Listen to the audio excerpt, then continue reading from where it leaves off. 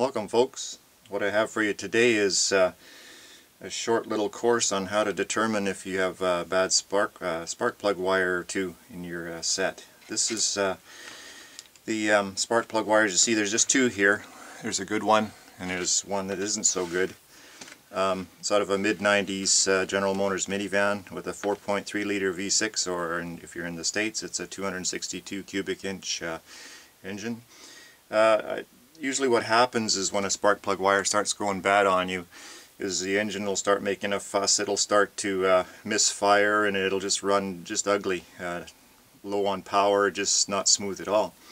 So first thing you do really is just do a visual inspection of these things. You can tell just by looking at them at first glance if they're too far gone. If you see cracks in them or anything like that, it's time to say goodbye to those and get yourself some new ones. But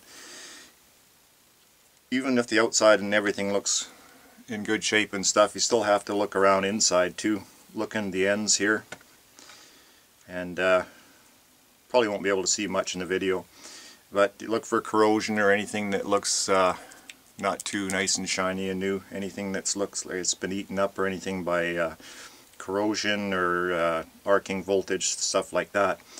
Now if it passes a visual test, you can move on. Or you can even do this without the visual test too, is get a multimeter.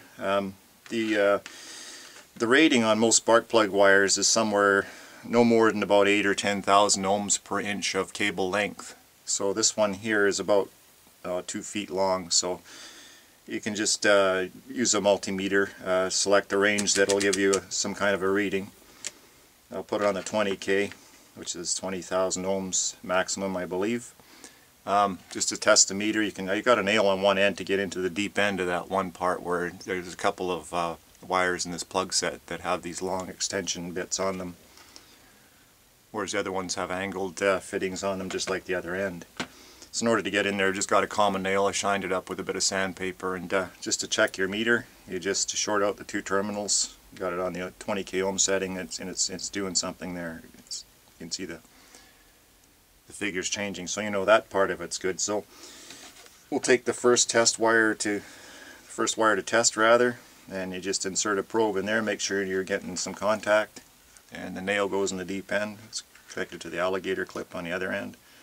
So we're getting a reading there, and it looks like it's a little over 6,000 ohms, and so we know that one's probably good. Another thing you can do too to test wires is to wiggle and jiggle them. Sometimes you'll have an intermittent connection in there, and if you see the meter start to move on you, there's a good chance that you have a bit of an intermittent connection inside the cable.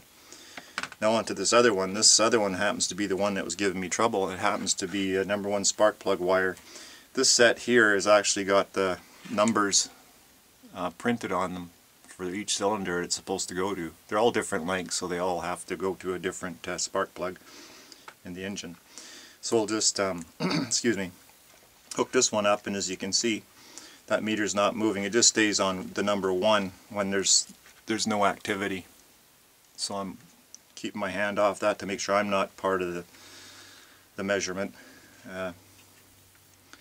Wiggle and jiggle. It's pretty dead. You can move this particular wire around anywhere you like and it won't trigger any kind of a reading on the meter there. And just to be sure, you can go back to the other wire that we knew that we just tested was good. Just put the probes back in there, make your connection.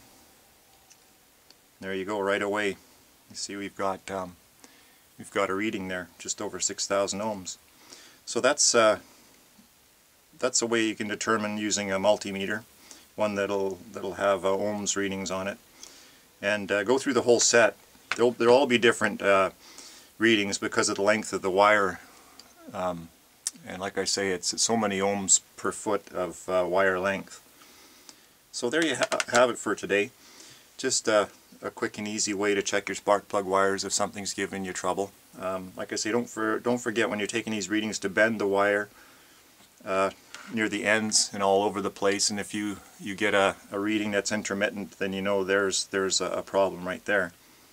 So if you're getting solid readings, you could probably go ahead, and if they all read good and you moved them around and they didn't move anywhere on the meter reading, then there's a good chance the plug wires may still be good, and it might be another problem you're facing in trying to track down and getting your engine to run smoothly again. So that's it for today, folks. Have yourself a nice day, and bye for now.